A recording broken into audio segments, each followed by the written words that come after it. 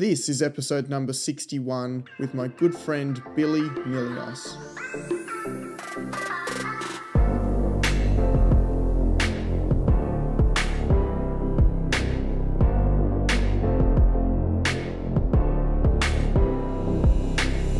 Hello and welcome to the SOTA Process podcast.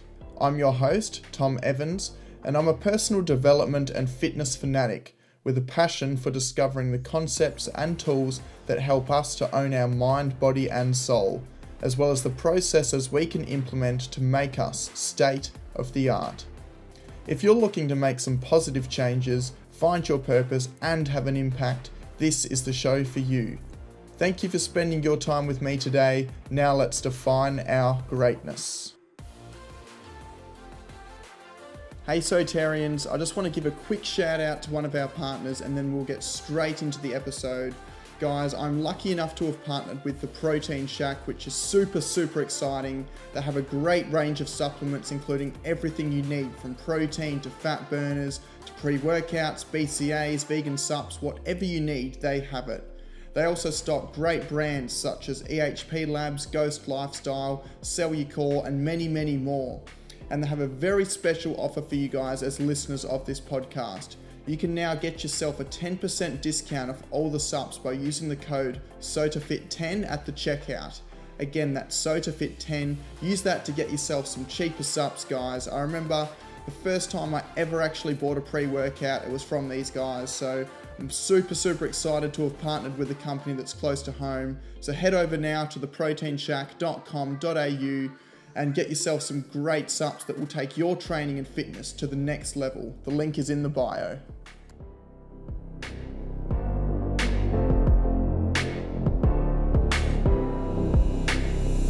Hey Sotarians, welcome back to the SOTA Process podcast. As promised, I have another interview for you today. Now, as I said in a recent episode, I was in the process of contacting a recent Brownlow medalist from the AFL to join me on the show. And that was Nat Fyfe, and I had been in contact with Fremantle Football Club, and they told me that they posed my offer to Nat Fyfe, but unfortunately he's declined. So that's an episode that's not going to be going ahead at this point. I might contact him again in the future, but I'll just have to see. However, there is another ex-AFL champion doing great things out there that I'm very certain that would love to join me on the show. So I'm going to be making contact with him very soon, and yeah, hopefully that one goes ahead because that will be a great episode. So fingers crossed on that one. But in the meantime, I'm bringing my mate Billy Milios on the show today. Now, self-admittedly, Bill will tell you he's just an everyday average guy. However, since I met him at uni about this time 12 months ago, I have seen a dramatic change in his mental, physical and spiritual sides of his life. Now, when I first met Bill, he was straight out of high school, not all that driven, and was kind of going through the motions of life a little bit, which I think a lot of us do. I know I certainly did for a short time anyway after school, and that's why I wanted to bring Billy on today, because he has a story that is, first of all, relatable to a lot of you, and over the last 12 months I've been able to help open Bill's eyes a little bit to the world of personal development that personally changed and probably saved my life, to be dramatic. He's gone from someone that didn't really believe in its power to now someone that couldn't imagine a life living differently without it, basically. And as you'll find out in this episode, we are recording this just hours after Bill achieved his main goal for 2020, which was to complete a full half marathon. However, it didn't all go to plan for Bill, as you will find out as well. So, coming from a guy that was overweight and didn't exercise 12 months ago, now to someone who has run a sub 2 hour half marathon, that's pretty impressive. And his outlook on life has changed a lot. And I feel really blessed to have been a part of this journey to date and also going forward. But without further ado, let's get stuck into this episode with the one and only Billy Milios. Okay, welcome back to the SOTA Process podcast, everyone. I have a very special guest on the show today, Billy Milios. So, Bill, first of all, thanks for coming on the show, mate. Cheers, Tommy. Good to have you on. Thanks, mate. All right, so let's start it off with you just giving us a little rundown on who is Billy Milios. Straight off the bat. Well, I'd say compared to your previous guests, I'm just your average kind of bloke. Just not an athlete in any way. Except that you ran a half marathon today. Yes, but that was not because I was a good athlete. That was because I wanted to try to do something. We'll get into that at the end of the episode anyway, but keep going. But yeah, I'd say I'm just like, your normal everyday kind of guy. Tries to be funny. Most of the time I'm not. Which, a lot of my mates will say that to me. Yeah, I don't know. Nothing too special with me. Okay, so I want to start this one off by talking about where you were 12 months ago, so about this time last year, because I've certainly seen massive changes in you that have occurred in your life, which is really inspiring. So talk to me about the changes that have sort of happened in the last 12 months and where you were this time last year. 12 months ago, I was in Los Angeles at the moment, eating my face out. Were you at uni with me? Well, yeah, okay, yeah. Just before just before that. Uni started, yeah. 12 months ago, but you could say probably 10 to 12 kilos heavier, and not really knowing who I was and where my life, the path I wanted to live and lead. But, now I sort of have a better idea of what I want and where my life, I hope, takes me. So I'm in debt to the soda process for helping me through that. Yeah. And so, like, physically, mentally and spiritually, you're a lot different now than what you were then? Yeah, totally. Different. So what sort of things have changed in those three categories for you? Mentally, I've implemented journaling, gratitude, things like that, mindfulness, meditation, that have assisted the mental side of things a lot for me. Physically, I have started running. I also had never stepped foot in a gym before, say 12 months ago. Yeah. But now I go at least 4 times a week if I can.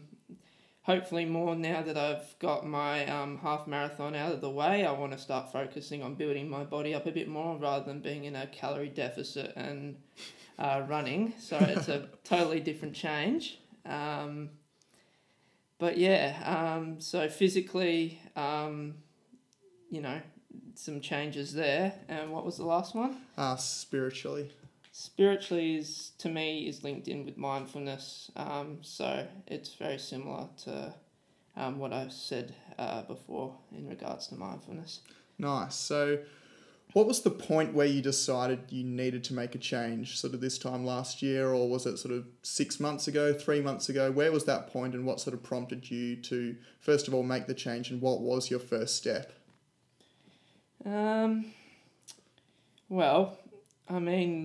Probably, as we said a couple of times, 12 months ago, looking at yourself in the mirror and you think, do I like what I see here? Am I happy? Is this what I want to look like for the next... Just being truthful and accountable with yourself. Yeah, totally. And that's where it all stemmed for with me. To be honest, I had no idea about half this stuff before personal development yeah, side. the whole personal development, the whole anything to do with fitness, honestly. I was like, to me fitness was going with my mates to play footy on a Sunday morning or, footy training, which for a lot of people that is fitness and that's, taking that side of things seriously, but it was never really that serious for me. So it wasn't until, doing lots of sessions in the gym and stuff that I realised the difference and, yeah. And then sort of, like, when was that point where was it like 12 months ago that you needed to make that change, or was it 6 months, or sort of like how far down the line was it for you? Probably, if you can remember that point at all. To be honest, I can't really remember an exact point, but you know, when we first met, and I found out about this little podcast that you were doing and stuff like that, and I thought it was quite a funny thing, and I laughed to myself a bit and made a few gags and stuff like that. But it wasn't until I actually listened to a couple of episodes and understood fully what your goal was with this and the journey that you wanted to take with it. That inspired me in some ways, which, I'm really appreciative for because... My pleasure. Oh, mate, Yeah, well, that was actually going to be one of my points. Was I vividly remember a conversation I had with you and all the boys, and was sitting Cafe 6 at uni, and I was talking about... Cafe 6? What? I was talking about my sort of journal that I write in every day, the goals and the gratitude, and I vividly remember, I don't know if you'll remember, but I remember you saying to me, I couldn't do that, like I don't think it would help me. I wouldn't have the time to do it. I don't see the point in doing it. And probably not those exact words, but it was something along those lines. And now you do it. So sort of talk to me about, like, because I don't know if you remember that, but when was the point you first started doing that, and when did you sort of first come to see the power of it? So I remember, I don't remember that direct conversation, I can say safely. But as I said, I listened to a few of your episodes and sort of understood where you're coming from, and Danny Kennedy as well. I listened to some of his on journalism, and so I thought, you know what, I'll buy a journal. It's going to cost me $5, and I'll trial it for a week. Let's see the effect that this has on my productivity and how I feel about things are going in my week, etc. And the difference was incredible, and I see it now still. Like, my productivity is way up. I'm achieving more things than I ever would have imagined possible just from writing them down on a piece of paper. It's powerful. I know, it's incredible. I can't actually fully put it into words. And the difference, like, I've gone through periods with journaling where I've stopped for a couple of weeks, and my productivity is so different, and now it's something that I don't think I could actually live without. I think, like, for me to actually have... Gives you that direction almost every day. And, it keeps you engaged and accountable all the time, which is something that I guess wasn't there fully beforehand. A bit lazy, but now, I'm 100% accountable with everything that I want to do during my day and during my week and during the year. Because yearly goals, it's March now, but we set a few at the end of the year, new year. So you've been powering through them as well. Yeah. You've already ticked off a fair few. Yeah, I have. There's a few wild ones in there as well. Yes, there are. There definitely are. But, I wanted to get... See, the thing was, and for those of you, I'm sure probably wouldn't know this, but with everything going on with coronavirus at the moment, which is quite a talked about topic, there's no gatherings of more than 500 people. So my run, the HBF run for a reason, had to be cancelled. The one that I was aiming to do in my marathon, that's in 2 months' time. So that's been cancelled. So I'd already paid for that and wanted to do it. That was going to be one of my questions as well. How did that affect you mentally? Well... Because, you sounded pretty pissed off when we talked about it, which is completely understandable. Yeah. But then where did you go from there? To be honest, it was a blessing because, and this virus, it's been negative in so many ways, but for me today, it was a blessing because instead of waiting another 2 months and, going with the motions per se, I decided, this Sunday, I decided this probably 2 or 3 days ago, I'm going to taper, for the next 2 or 3 days, drink lots of water, eat some carbs and stuff like that. And Sunday morning, I'm going to get up at 6 and get ready and run the race that I wanted to do. So I did that this morning. Chose to see the positive. Yeah, I did. And, I think it's something that everyone should be doing. We are so prone to focus on the negatives all the time with everything. It's just almost like the way our brains are. And waiting for the perfect time to do something. Yeah, you were clearly physically ready to do it. There was no reason for you to wait 2 more months to knock off that goal. Yeah, that's right. Yes, it would have been nice to obviously do it in a competition standpoint where, there's lots of other people, like proper timing, you've got your race bib, all of that sort of stuff. But you've still ticked off that goal, which was to run 21 kilometres in one go. Yeah, and it's, as you say, it doesn't, to me, all I wanted to do was finish that race from start to finish, no stopping along the way, apart from, maybe drink fountain, because I'm not getting handed cups of water. Exactly, yeah. But first one I didn't drink water at all for the full 21 Ks. Wow. And I had one energy gel.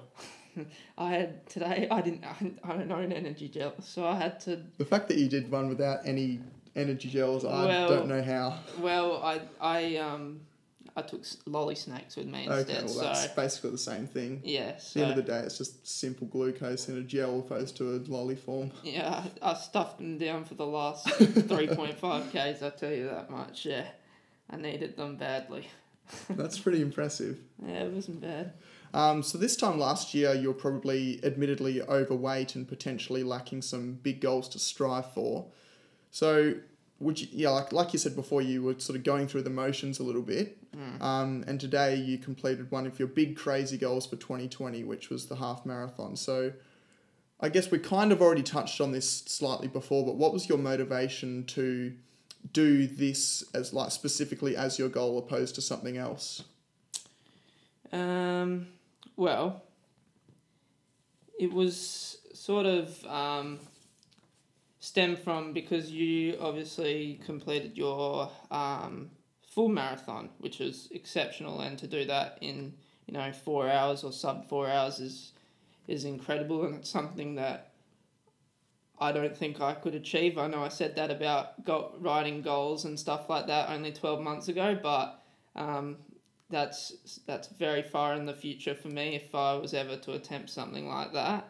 But crazy goals, I think lots of people's goals at the end of 2019 or end of any year is usually surrounded around weight loss or traveling or something like that. Things that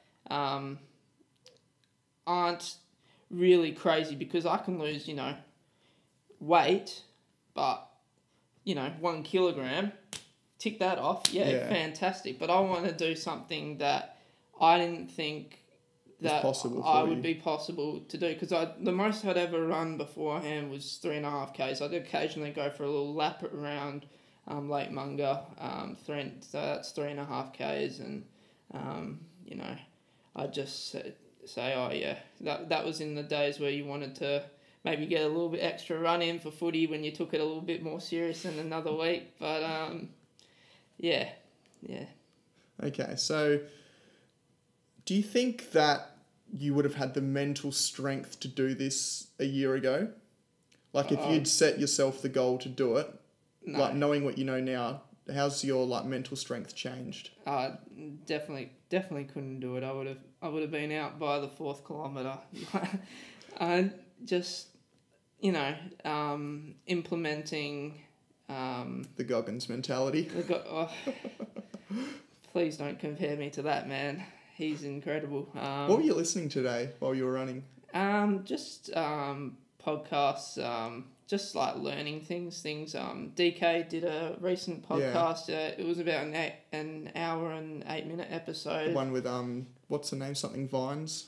Yeah. Is that the mindfulness? The mindfulness one. Yeah. So I think for me, I learn things best 100%. whilst I'm exercising. So 100%. I have I often listen to my lecture notes and stuff that we do for uni whilst I'm at the gym, the recordings that are given to us, things like that. Do those whilst I'm exercising because I find I retain the knowledge a bit better. Do you find that it actually helped you like take your mind off running?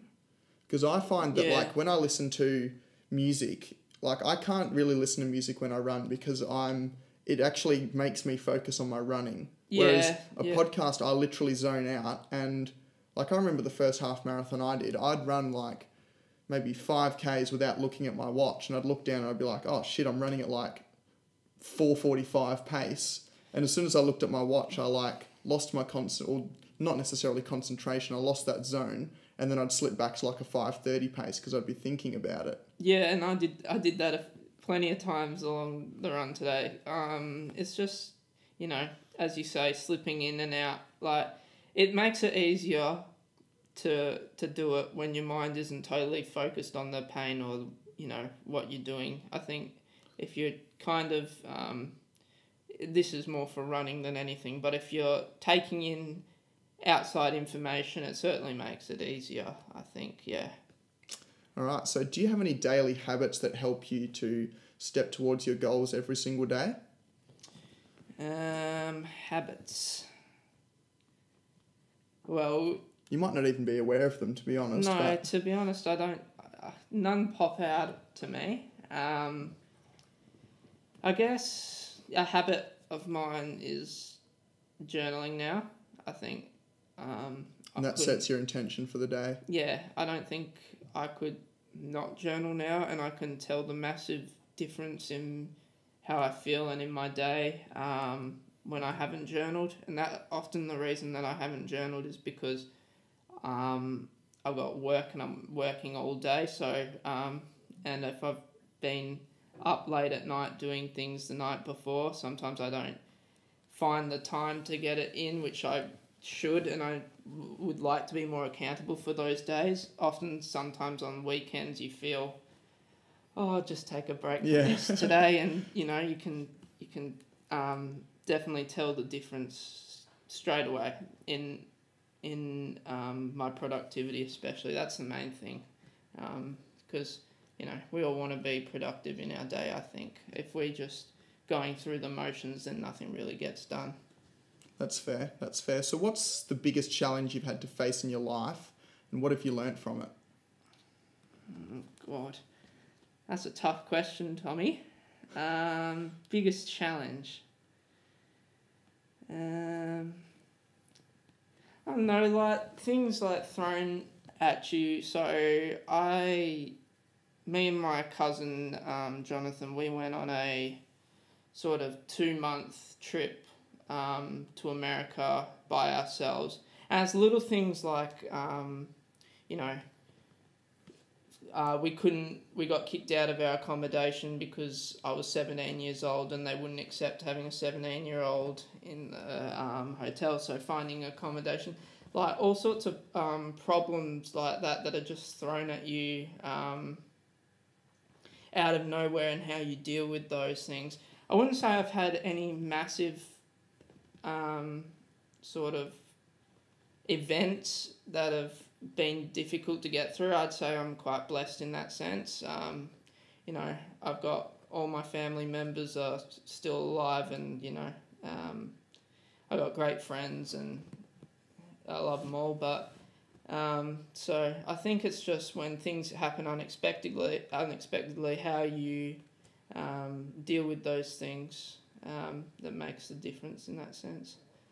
Nice. So who's had the biggest impact on your life and why? Biggest impact on my life is your parents are always the biggest impact on your life. You might not want to believe it, you might want to say someone else, but your parents, directly or indirectly, are the biggest influence on your life because they shape pretty much everything that happens to you, and you know that on both sides of the spectrum in regards to indirect and direct effect. But outside influence, you've been a big help with a lot of things for me, but I'd say, your parents, my siblings, I'm very close with them, so there are other ones as well. And what's probably the biggest lessons they've taught you, do you think? Well, my dad is very much one of these people that is a very hard worker. And I know that he has sacrificed so much for us. He's someone that likes to please everyone, and he knows that. And whether that's to a fault or to, what's the word? To... I don't know, I'm stuck. That's right. But anyway, the biggest lesson is just the work that you put in gets you where you want to be. And I think I've watched him go through his own journey since I've been alive, but I think he's getting to a place where he wants to be. And so I've seen the work that he's put in, and that's probably the biggest lesson that I've learnt in just grinding every day.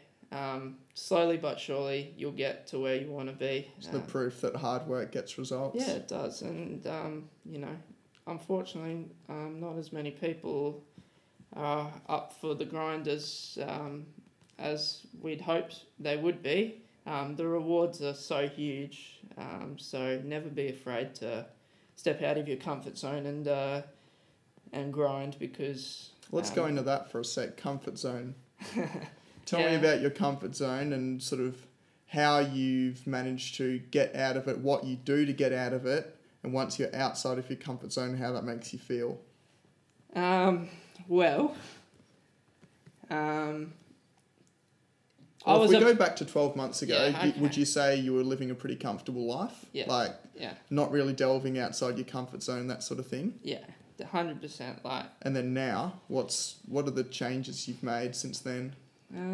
Changes that I made are, and I've said it 50 times on this podcast, but journaling, which I want to emphasise so much on this because it has changed my life totally, has allowed me to set goals for myself that I didn't think possible. So setting goals that I believe to be crazy. So that's a target that's outside your comfort zone rather than inside. Yeah, because if I'm setting goals that are inside my target zone, in my comfort zone, targets that are inside my comfort zone, then, those will be very easily achieved. But also, if I don't achieve them, then the results of that are not fantastic. So going outside of your comfort zone and achieving those goals outside of your comfort zone make you grow and progress. And to me and to I believe it's Tony Robbins as well, progress is happiness, and I'm the happiest I've ever been. Literally about to say that. Yeah. And I'm the happiest I've ever been at the moment, which is because I'm seeing lots of progress in what I'm doing. So, and it can be, anyone. What's the next chapter for Billy Milios? Well, what's the next crazy goal?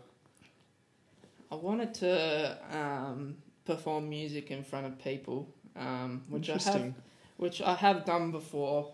I've always been a bit of a muso, in the sense that I was a gay little schoolboy in the choir, but to perform sort of maybe some songs that I've written myself in front of people and with my guitar and whatnot, that's something that I set for myself. I would like to do that. I really wasn't expecting that, to be honest. Yeah, that's something that's a little bit different. Also, I've got a lot of gym-related stuff that I would like to do. So I said I wanted to get my body fat below 10%. That's, hard thing to do. But it's kind of changed from that now. I just want to keep progressing and growing. That's the main thing for the rest of this year for me. Just keep finding bigger mountains to climb? Yeah, I think so. Yeah. Okay, so before we get into the final 3 questions, where can people find your content, Bill, if you want to share it? Well, I don't share any content because I'm not in the content business. But if they just want to hit you up with a sneaky follow, well, I'm all for that. At Billy Milios, Instagram. And TikTok. You're big on TikTok? TikTok famous? I was pretty huge on TikTok for a time. I think I got 1,000 views on a video, so that's really massive in my eyes. Your claim to fame, would you say? Yeah, definitely. I think that's forget what I did. Forget what I did today. That's the biggest moment for me, definitely. So what's your TikTok name? To be honest, I deleted TikTok. Oh no! I couldn't. Quit while you're ahead. Look, it was a tough thing to do to the fans, but I couldn't keep it up. It was too much work, taking over my life and stopping me from doing other great things. So, fair enough. Okay, so define your greatness is a mantra I live by, and I'm always curious to know what this means to other people. So, what is your definition of greatness?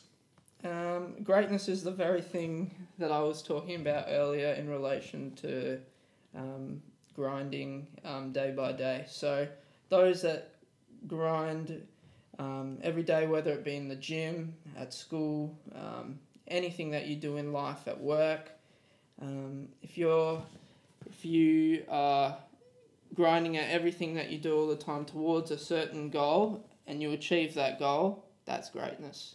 And we've seen it with, rest his soul, Kobe Bryant. He was the number one guy for that kind of work every day, work more than anyone else. But you see the results. He was, in my eyes, one of the top 3 basketballers of all time. And, he's just walking proof of what greatness is to me.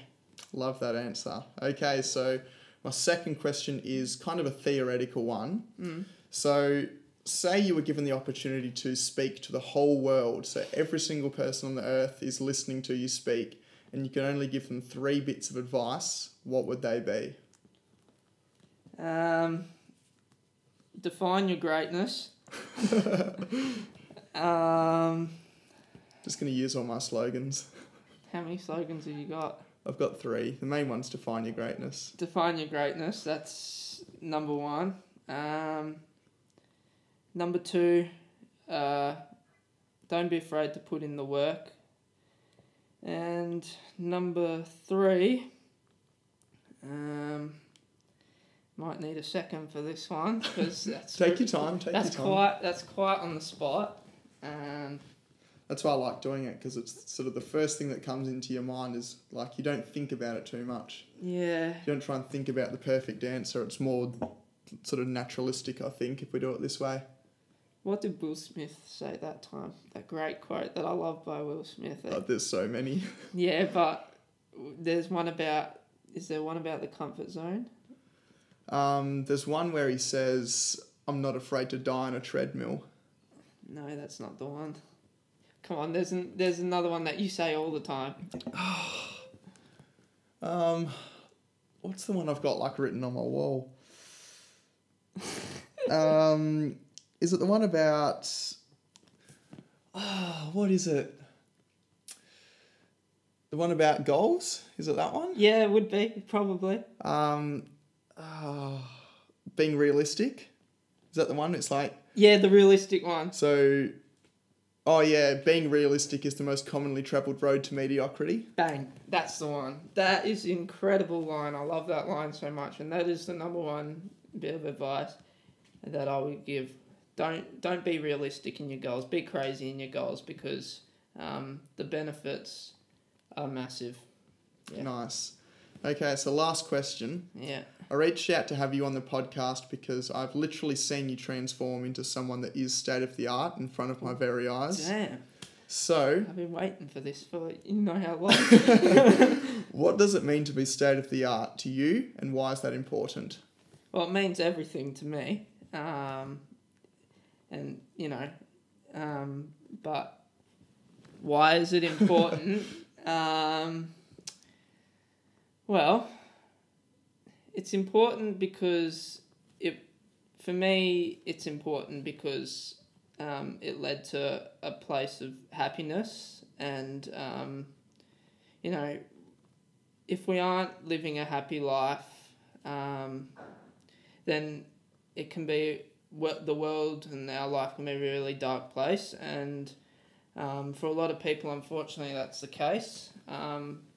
So it's really important to apply these things that we've spoken about, because they've transformed me from someone that I wouldn't say I was in a dark place in my life, but I was in I was treading water, and these things that I've implemented that Tom is telling you in his podcast have changed that completely and made it so I'm always progressing, and progress equals happiness. So, yeah. Awesome. Well, Bill, thanks for coming on the show today, mate. Cheers, mate. I appreciate it. Oh, me too. I appreciate being here.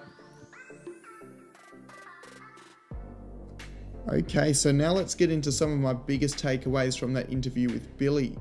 And the main thing that pops out to me is the journaling, to be completely honest. And that's what Bill spoke about on multiple occasions throughout the interview. I vividly remember talking to him at uni about how I journal literally every single day, and he said to me that that's just something he could never do. He was completely closed off to that idea, but I kept telling him to give it a crack, and to his credit, he did. And now for him, it's a necessity. It's something he could not live without, and for me, I just find this so fascinating because he was closed off, he had a closed mindset, but once he managed to change that into an open mindset, his life changed for the better. And that's what I want for so many of you. You need to be open to things and give them a real crack. Give it a real go, not just a couple of days. Give things a go with the energy they deserve, and then judge if it will work for you. Now, I'm not saying that journaling will change your life, but it has for Bill, and it has for so many of the world's highest performers. But if you are closed off and you have a fixed mindset, it will never work for you. So you have to be open to trying things. Another thing I took away from my chat with Bill was how hard work was the theme for his definition of greatness. He basically said that true greatness is working on your craft every single day, grinding away and getting a little bit better each day. Why?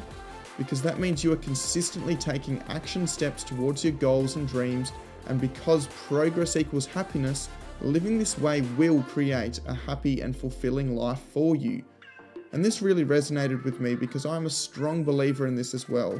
Obviously, like anything, there are extremities, so by no means was Bill saying you must just go and grind and do nothing other than grind every day and not have a life outside of that, but more so about working on your craft every day. It doesn't matter how big or small, just work on it every day and there will never be a day gone to waste. And lastly, to finish off, Bill spoke about how important it is to live a life that applies the principles of being state of the art. For him, they changed his life. Being state of the art brought his life meaning and direction, while also helping him to feel a sense of fulfillment and happiness. Alright, legends, thanks again for listening to the Soda Process podcast. Now, if you can spare a second, please head down to the review section and give the show a review. You can tap the stars to give me a star rating, which literally only takes a few seconds, or if you wanted to be more generous with your time, there's a box where you can write a review as well, and this would help me out a lot if you could, so thanks in advance for that one. Also, remember to take a screenshot of this episode, post it on your Instagram story, and tag the Soda Process so I know you've been listening. Alright guys, you know what time it is. It's time to get out there, define your greatness, and be state of the art. Hey Sotarians, thank you so much for listening to that episode, and I hope you've been able to take some great value from it. Now, I just want to ask one small favour from you. If you're listening to this on Apple Podcasts or Stitcher, please head over and give the podcast a review. This helps us to see your thoughts and get some feedback on how we can develop and improve the show. Also, could you please share this episode with someone you think needs to hear the message of this podcast? This helps us to spread the word and the processes on how we can all become state of the art. Alternatively, you could screenshot this episode and post it on your Instagram story. Don't forget to tag the Soda Process and Soda Fit so we can get some instant feedback. Thank you guys, I love you all, now let's get it.